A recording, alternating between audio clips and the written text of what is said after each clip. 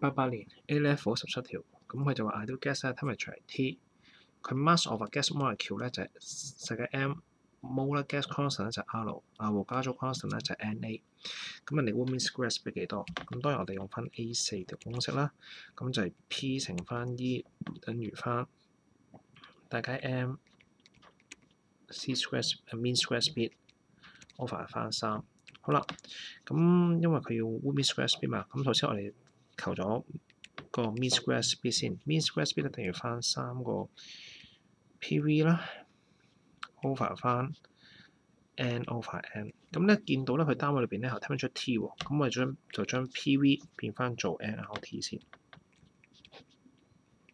好啦，咁咧你會發現咧喺答案嚟講咧冇晒細階 n 同埋大階 n， 咁點解咧？咁我哋要分清細階 n 同埋大階 n 分別啦。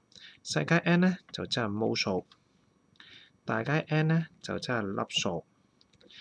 咁摩數同埋粒數咧，其實咧就係1摩咧，再乘翻個阿胡加族 number。咩叫阿胡加族 number 咧？就即係話咧1摩就係有 6.02 乘10嘅23次方咁多粒。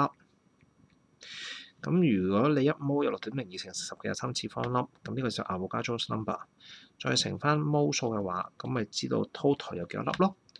其實就個比喻咧，就好似你一打雞蛋等於幾多隻一樣啦。咁如果你咁多打乘翻一打就係有12隻，咁咪等於翻 total 有幾多隻咯？例如我有2打乘翻一打有12隻，咁就得有24隻啦。咁所以咧，我哋就知道啦。如果呢個公式 OK 嘅話咧，我哋就知道咧，其實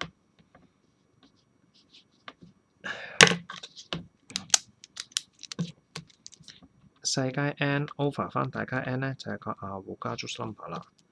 咁所以我就將係啦